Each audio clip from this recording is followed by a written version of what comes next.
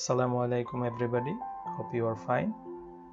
So today we are going to discuss about the chapter 5 of the book of William Stallings. The topic is antenna and propagation.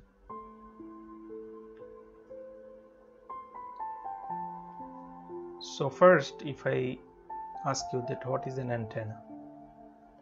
So antenna is a conductor actually which conducts transmission and reception. Like I am talking, so I have antenna in my body, so I am transmitting, so my transmitting part is my mouth. I'm actually generating voice from there and you can hear that, so your ear is receiver, and vice versa, whenever you are talking I am listening, so my ear is receiver and your mouth is a transmitter.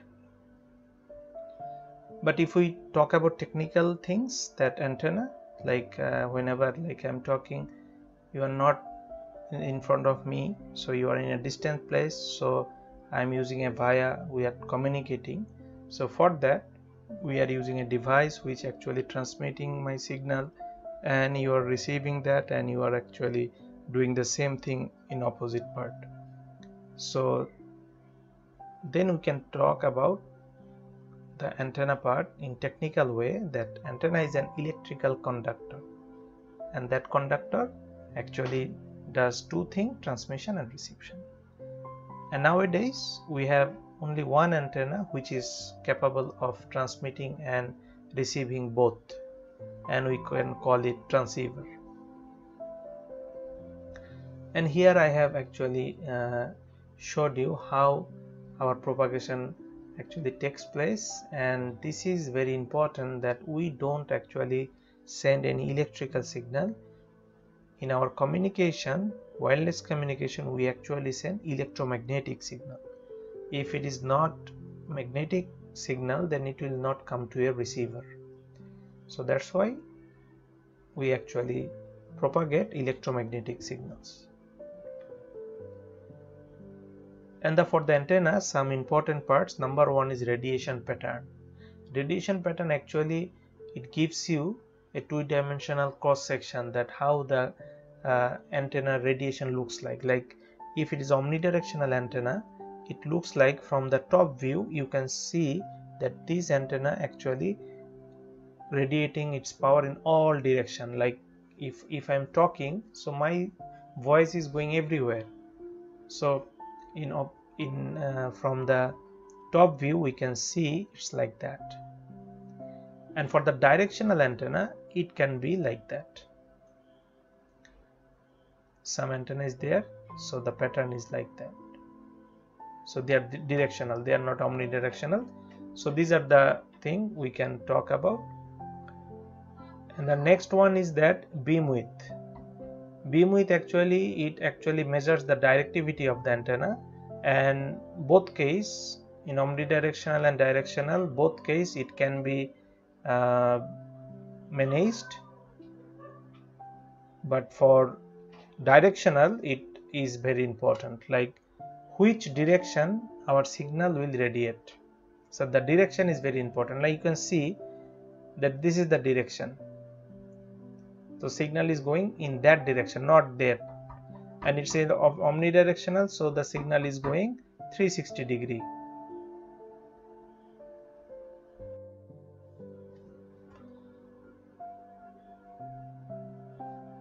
So what could be the measure, like the beam width? So in omnidirectional, in a common sense it's a 360 degree, but in our later part, like whenever we'll talk about cellular network, the mobile communication, we will see some omnidirectional antenna, but it is actually radiating signal in a bit directional way. So that direction is called the radiation beam width. And for the directional antenna, this direction is very precise. Like for parabolic dish antenna or Yagi-Oda antenna or horn mouth antenna, there are a lot of antennas, directional antennas. So how we'll calculate the direction? So it is measured by an angle. So this angle is said that in the middle part it accumulates the maximum power. So if I draw a plane like so, if I radiate in that direction gradually, so the power is actually going to be a bit low, and the same thing happens here also. So say for example I am actually transmitting in 10 watt, so whenever I'm going in that direction, so it will be 10, 9.8, something like that. So how long or how much I will actually transmit that angle? So if it becomes 50%, that means if it becomes 5 watt, then we will stop radiating. So that 50%, sometimes the measurement is 22.5 degree or 23 degree in each direction, that accumulates 45 or 46 degree. Not the same for all cases, sometimes it can be 60 degree, it can be 75 degree, depends. So this is called beam width. The reception pattern is that in which pattern you are actually sending the signal. Like in my discussion class, I have already told you that if you throw a ball, so that cricket ball is not bigger than your palm, still you make your two hands together and you catch the ball, so that the ball can fall into your palm very smoothly, or it falls a bit exaggerate way or a bit sideway, still you can hold it. Say for example the basketball or a football, so if you want to catch your football or basketball the same way you do for a cricket ball, it will not work actually, because that has a bigger surface, it needs a bigger surface. So we make our hand a bit wider, make a hollow between two hands, and we try to catch the ball. So reception pattern, the equivalent to the radiation pattern, so that should be equal at least. If it is less, for directional antenna we might lose some signals. So before we go to type of antenna, there is another antenna, we call it isotropic antenna. This antenna is a reference antenna, and it actually radiates power in all directions, which is actually not possible for us to build an antenna like that. So it's isotropic antenna is a reference antenna. See, if we talk about antenna types, antenna are two types: directional antenna and omnidirectional antenna. And you can see the pictures. Omnidirectional antenna, the main types of antenna is called dipole antenna. It has some stick, sometimes it does not, because the cell phone use dipole antenna, but you cannot see the antenna. It is embedded chip. So once we had our cell phone, it has antenna. So these antenna are called Hertz antenna. It has two types: half dipole antenna and quarter dipole antenna. So this half dipole antenna means half wave antenna, that means your lambda will be polarized by half, and here quarter dipole, that means lambda by 4. So you can see the device we are using, it is a wireless LAN. So this type of LAN we use this quarter dipole antenna, something like that. So you can see this type of device in many places. And for directional antenna, you know this antenna very well. This is parabolic dish antenna, and this is horn mouth antenna. This is also a directional antenna, and this is another type of antenna, Yagi-Yoda antenna. It looks like your TV antenna before, but it is not actually. It is also directional antenna. So these directional antenna actually direct to a specific direction, and there should be another antenna who will actually receive the signal. Same for these antennas, but these are omnidirectional antenna. It radiates in a bigger surface or bigger area. It can be 360 degree, it can be 120 degree, it can be 180 degree, depends upon your pole. So for the radiation pattern, these are the different types of radiation pattern. From the top view, side view, we can see like that. And if we cross section a parabolic dish antenna, it looks like that. So the surface is called DirectX. It is a parabolic surface, and the midpoint is called focus. So what happens actually whenever you transmit the signal, so all the signal comes to the focus and it actually makes a direction. How much? I have said that half of my power, and it reflects here and it goes like that. And for the reception, signal will come in from different places. It will fill in the surface, and then it will be reflected, and every signal will go to the focus. And there is a cable. This cable is called feeder cable. It's a thick cable, a hollow cable inside a conductor. So this cable actually receives the signal. So if we want to know about the antenna, we need to know the antenna gain. It's very important. So the gain of your antenna, so we have simplified the formula, so you can remember this one or you can remember this one depending upon that which are the parameters available, like AE divided by lambda square by 4 pi. So if the lambda of the signal is given, so you can use that, or the lambda is not given, if the frequency is given, then you can use that formula, or you can convert it, you can do it in time anyway.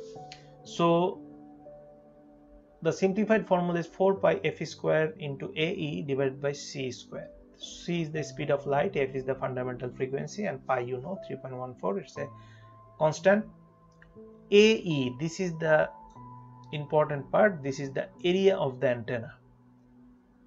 So area of the surface, but this area is not the whole surface. This is called AE, means the effective area. So how we can talk about the effective area? Like if we talk about a parabolic dish antenna, so parabolic dish antenna looks like a circle. So if we have a radius of 3 meter, so what is the area of the antenna? Pi r square. So pi r square means 3.14 into, so as r is 3, so 9, so which is equal to almost 28 or something like that, 28 point something, right? So this is the total area, 28 like meter square. So this is the total area of the antenna, but this is not your area in the formula. The formula is AE that means the effective area. So how do you know what is the effective area? So there is a chart, from that you can get the effective area. Like I'm talking about parabolic antenna, so if it is a parabolic antenna, the effective area is 56% of the total area, or 0.56 of total area. So if we multiply with 0.56, then you will get the effective area. So what could be, let me use my calculator, 28 into 0.56, which is equal to 15.68 meter square. So you know that the total area is 28, but the effective area, that means the most of the signal will fall into that portion. That means maybe this one. This is actually reserved so that if the signal has different shape, if the signal does not fall in the proper way, if it falls here or there, then we can catch the signal. Like I have talked about that cricket ball. I have said that you need, the ball is less than size of your palm, still you use 2 hands to grab it properly. So this is called effective area. And the antenna gain, so it does not have any unit, the gain does not have any unit, because this meter and it will be omitted. So whenever you make it want to know about the gain in decibels, so if you multiply by 10 log 10 base, so you will get the antenna in decibel. And it's a good practice that for antenna gain we use 1 I with our dB. That means it's an isotropic antenna. So but or if we don't calculate about our isotropic antenna, but we actually know that from that eye we understand that this is the gain of an antenna.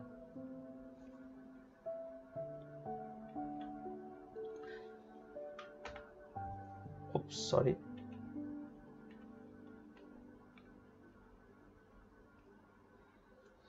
So this is a common thing, you know that from your course, different communication course and also data communication course, you know that the propagation characteristics in wireless communication, basically we categorize by 3 types.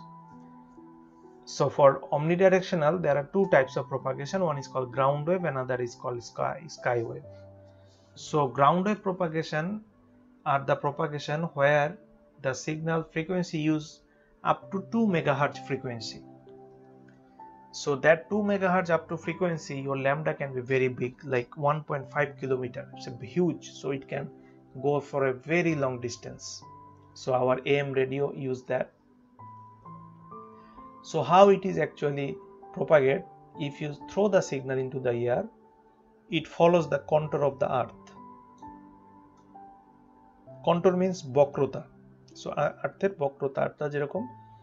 So like in a like sea, whenever you travel by sea, so you can see one ship is actually going ahead of you or behind you. So after some while you cannot see the ship. Why?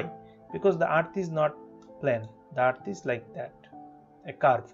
That's why it is actually sometimes we after some while we cannot see that. So if we send the signal, it will actually go through the parallel contour of the earth and it will go to the receiver. So this is called ground wave propagation. Another propagation is that it is called sky wave propagation. In the sky wave, the signal is reflected. So you throw the signal into the air, so the signal is reflected from the ozone layer and it actually reflects and it goes on and on. Most of our big radio transmission are using that. So the signal actually having from 2 megahertz to 30 megahertz falls into that sky wave propagation. So our short wave amateur radio or something like that, we use that type of communication. And another type of communication, we call it line of sight propagation. So in the line of sight propagation, your transmitter and receiver should be in line of sight. There should not any obstacle. Like if you have an obstacle, it will not work.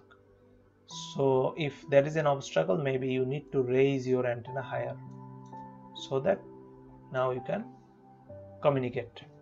So in the line of sight, so the frequency more than 30 megahertz is using line of sight communication, and their lambda is very small, less than 100 meter. And basically like our cell phone, the cell phone we are using, so our lambda is 1 to 2 meter. It's very small size. So that's why in the radio communication, if I ask you a question, how many radio transmitter or receiver you have seen in your life? So maybe there will be some of you who even did not see the radio transmitter. But if you go to a rooftop, you will see lots of BTS, that means the cellular network antenna is there. Why? Because the lambda is small, so it cannot travel a very long distance, so it needs repeater or actually amplifier to go from one place to another place. So for the line of sight, we need to have an equation. So the equation is the optical sight. Optical sight means like you are here, maybe, so your size is negligible, like you are maybe 1.5 or 1.8 meter. So this antenna is 100 meter. So what could be the line of sight, that how long or what is the distance that if the antenna is placed in that high, I can see that. So the formula is D is equal to 3.57 root over H. So like I have said that 180 centimeter per that 1.8 meter height person. So if you are in a zero position, if it is the 100-meter antenna, so what could be the distance? So please remember one thing, the distance will come, whatever will come here will be the formula, automatically it will come in kilometer, and the antenna height always you will put in meter. Please do not convert meter into kilometer or vice versa. Do not do that. Whatever the value is, that you put it in the formula and you get the results. So if the distance is given that 10 kilometer, what could be the height that I will be in line of sight? So you put it in there, and the formula d is equal to 10 3.57 root over kh1 kh. So from there you will find h. So whatever the value will, it will be in the meter. So if you calculate d, it will be in kilometer. Please do not convert into meter, into kilometer, or vice versa. So you see there is another change in the formula. There is a k. So k is called adjustment factor. Adjustment factor is the the Bakrota that I have talked about, that earth is not actually plane. So there is a value which actually adjusts the height. Like if I'm here, so I know you will be here, but basically whenever you are going down, so maybe you will reach that direction. That means this place I will not get you.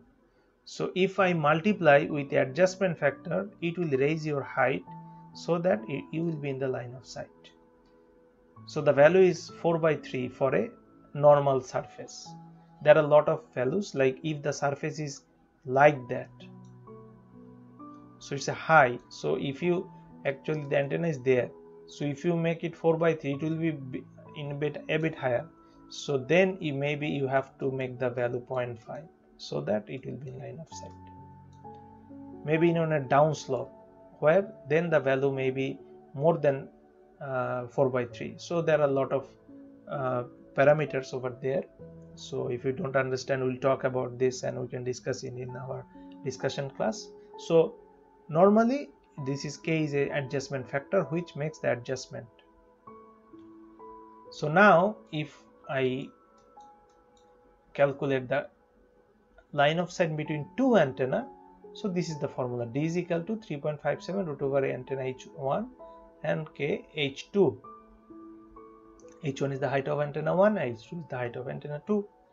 So two types of actually calculation may come here, that if I have antenna 50 meter, another antenna 100 meter, or if I have an antenna 50 feet or 100 feet, what will be the distance they will be in line of sight? Or if I have an antenna of 30 meter, so I want to put another antenna 5 kilometers away, so how high I should raise my antenna so that they will be in the line of sight? So these two types of calculation may come. So there are three parameters. Any two parameters will be given, you have to get another parameter. So like line of sight, basically how we calculate the line of sight, we put the antenna height fixed and then we calculate the distance. But sometimes we calculate the distance first, then we put the antenna height. So it is very rare in the Western world, but it is actually very common scenario in Bangladesh. Because if your antenna, if you know the antenna 1, antenna 2 is there and the distance, so if the distance come like from Dhanmondi, from your rooftop, if you calculate what is the best place, so the formula gives you the best place is the middle of Dhanmondi Kriya Chakra field. So can you put antenna over there? You cannot. So what we do, basically we see around us, we see what is the tallest building around us, so we put that tallest building and we put our antenna over there, and we find another tallest building. So then we calculate the distance. This is the distance, so how much height the antenna should be, then we put the antenna over there. But if it is a plain area, so then these antenna height will be fixed, we will calculate the distance. So hope you have understood that. So for line of sight, we have some impairments. So now number one impairments is free space loss, that there are some losses. We have attenuation, we have noise, we have atmospheric absorption, we have multipath propagation, and we have refraction. So we'll talk about one by one. So first, this is attenuation. Attenuation means your signal is going, and after some while, with respect to distance, it is losing its power. So it will fall down. So if it does not have the enough power, so maybe it will not go to the receiver. Okay. So this attenuation, actually we calculate that how much power is lost per kilometer. We actually every time we calculate per kilometer loss. So this is very important to place our amplifier or repeaters. If we know that okay, my signal will be lost after that certain distance, so before that I will use a repeater so that the signal can propagate smoothly. And then there is a free space loss, that we have some losses in the free space. So there are some loss formula. This is also actually discussed in this book, but I will talk about this another chapter precisely. So that's why just you need to know about the equation, normal free space loss equation. So this is the free space loss equation. If you have some value over there, like if you have placed there's a distance of two antenna, like the distance is given, if you know the lambda, so if you put the formula over there, you will get the free space loss in decibel directly, or you can calculate using that formula. You can simplify it by this formula. There are several types of formula over there. Okay, so this free space loss you can calculate for a medium city, you can calculate for a large city. So you can find this formula in your book. So just whatever you need to just remember the formula. That's it. Then we have noise. So the first type of noise is thermal noise. So thermal noise, you know the agitation of electrons. The thermal noise is that we cannot even, these are the noise we cannot eliminate. This noise will be there. We have to live with that noise. So we need to know about the noise values. So the thermal noise, this is the value of thermal noise. N naught is equal to kT. K is the Boltzmann constant and T is the temperature in Kelvin, absolute temperature. You know that if we have centigrade, so if we add 273 degree, it will be giving you in the Kelvin value. If the noise related with bandwidth, so this is the formula. Even if you know that temperature and bandwidth, so you can directly calculate the noise in the decibel. So we have another type of noise which is called intermodulation noise. Intermodulation noise, that if the medium has non-linearities, like two signals, they will be modulated, but unfortunately they falls in a single frequency and they make sum and they are modulated with a single frequency. So আমার আসলে দুটো আলাদা আলাদা signal ছিল, যেটাকে আমি modulate করার কথা ছিল, সেটা না করে আমি একটা সিগন্যাল কম করে মডুলেট করে পাঠিয়ে দিয়েছি. So my transmitter does not know that when I have made this noise or made this mistake. So this noise I cannot even eliminate. Crosstalk, it's very rare in wireless communication, but sometimes it happens. Unwanted coupling between two signals, it happens sometimes. Impulse noise is very important, like for a very small amount of time there is a spike, like this is the signal, a very small amount of time there is a big spike in our signal, so it destroyed the whole signal, we don't know. So this signal has a relatively very high amplitude, and you know that for at a very common example is lightning. বজ্রপাত যখন হয় তখন এই ডিস্টারবেন্সটা হয়. So these are the 4 categories of noise happens in our wireless communication that we cannot actually eliminate. So how do we know that how much noise is affected my signal? So we know that this is called bit error rate. So this bit error rate, the function is called EB by N naught. So EB by N naught is the signal energy per bit to noise power density, that how much signal is having power with respect to my noise power. So if I know that EB by N naught, then I know that how much power I need to transmit from one direction to another direction with respect to noise. That means I know that this is the noise. In chapter 2, you know one parameter called SNR, signal power divided by noise power. SNR will give you the overall ratio, that what ratio my signal is totally affected. But in the EB by N naught, you will get the exact per bit noise ratio. So it is very important. So there are some other impairments like atmospheric absorption, like you have a very heavy rainfall is there, so there will be the water will vapor, it will absorb some power, so the signal will have some attenuation. So we have multipath propagation, that means my signal is going and it is actually reflecting in different surfaces and it is making multiple copies. So same signal, it is having multiple copies. We call it multipath propagation. And we have a refraction. Refraction, like I am actually throwing the signal into the air and it is actually reflecting, but sometimes it is not reflecting, it refracted. So the signal go there and it will never come in. Okay. So another thing we have, like I am sitting in a room, signal comes inside the room. So this is not called refraction, this is called penetration. So signal is penetrating my wall and it comes, and with reflection it is coming to my receiver.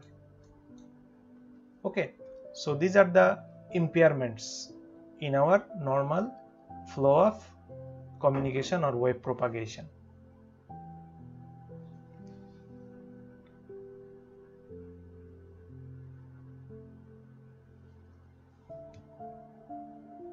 So then a very important parameter over there, this is called multipath propagation. Already I have talked about that. The multipath propagation means the signal is going and it is reflecting somewhere and it makes multiple copy of the same signal.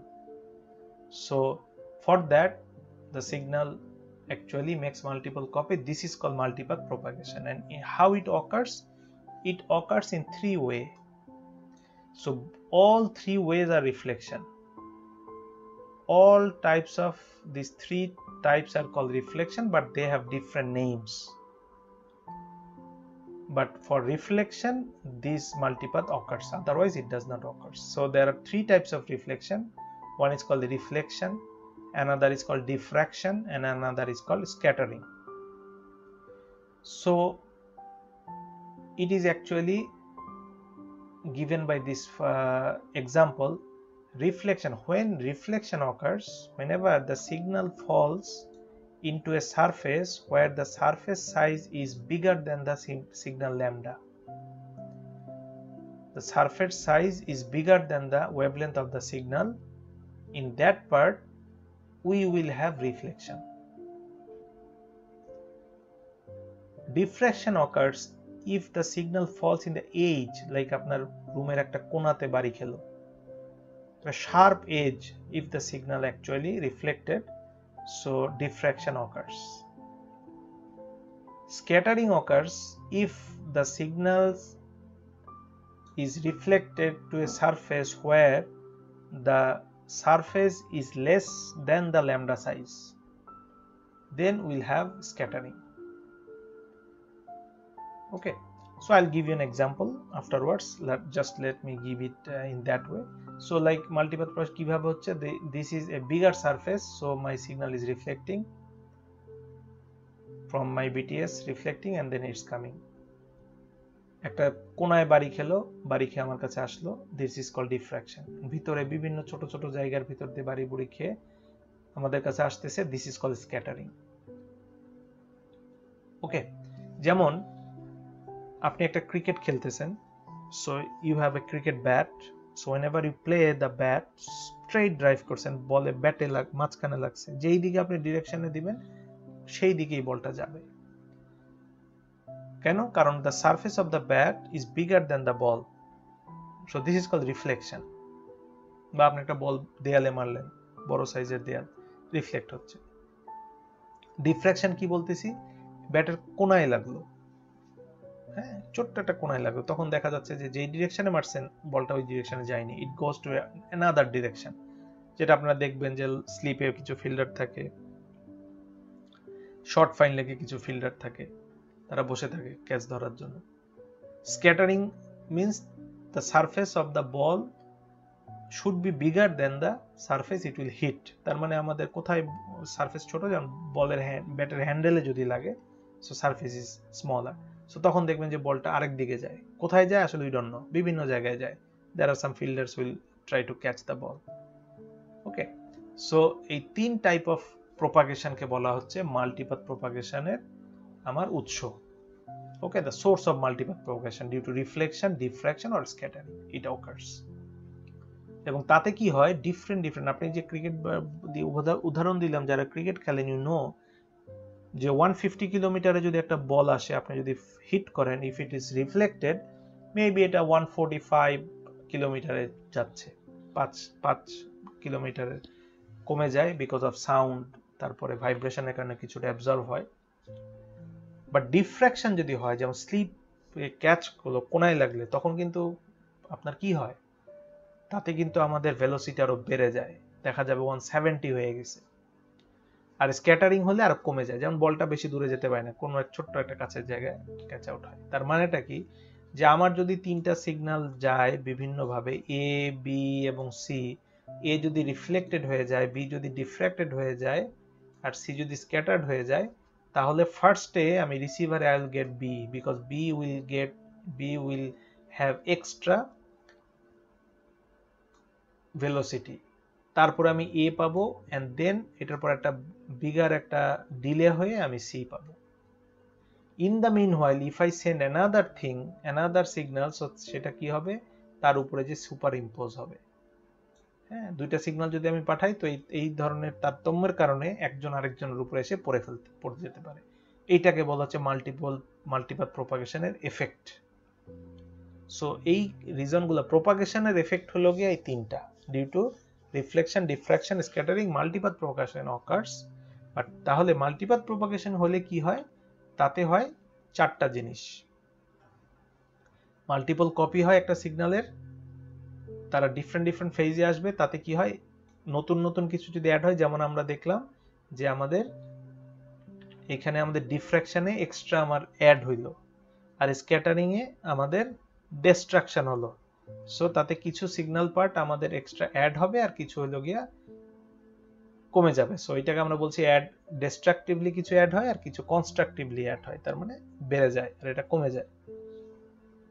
আর যেটা বললাম যে inter symbol interference, which is very important, like আমি একদম দুটো signal পাঠাইছি, তারা multiple copy হয়ে একটা এই যার উপরে সুপার ইম্পোজড হয়ে গেছে। সো এটাকে আমি বলতেছি ISI, ইন্টার সিম্বল ইন্টারফারেন্স। আর যেটা সবচেয়ে ইম্পর্টেন্ট সেটা হলো গিয়ে ফেডিং হয়। ফেডিং কি, time variation in the receive signal power. Receive signal পাওয়ারে ডিফারেন্ট টাইমের ভেরিয়েশন হবে, হুইচ ইজ কল্ড ফেডিং।